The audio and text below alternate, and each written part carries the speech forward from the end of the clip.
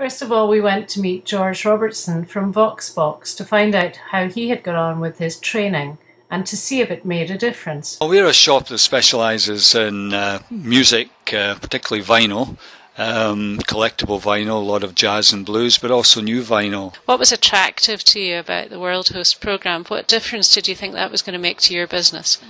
Well, because we've come into retail recently, and in fact the people around about, there's no training for people actually setting up businesses, and particularly with how to deal with customers and the relationship you develop with the customers.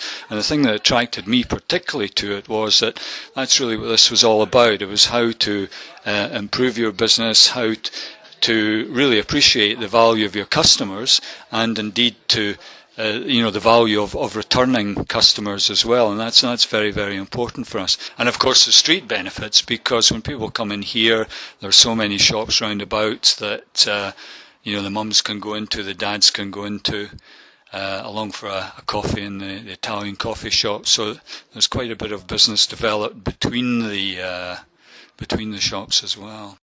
So what you're really saying is that here in St Stephen Street you have quite a community of small shops and small traders, and most of you have gone for this WorldHost accreditation. Yeah, absolutely. We had to get a certain percentage of the traders involved, which we did, and then within the shops we had to get at least half the staff involved in the training, which we did.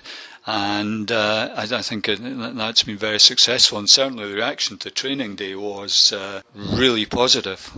I've been involved in a lot of training days in previous occupations, and very often people are looking at their watch halfway through, but certainly in this case the training I thought was of a very high standard. Great. Well, I wish you luck in the future now that you've been properly trained. Yeah, thank you very much.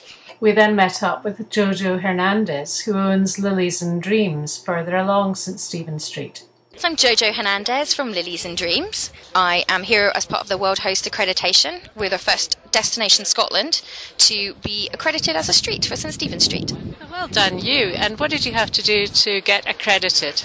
So it's a recognition of the retail and customer service retail excellence that we offer as a street. So we're all individually, we work together as a combined training course, and we also work in-house to ensure that we give a continuous level of service that exceeds what our customers are looking for.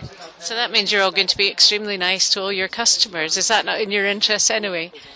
Always nice to the customers, of course, but no, it just shows that we're prepared to go a little bit further.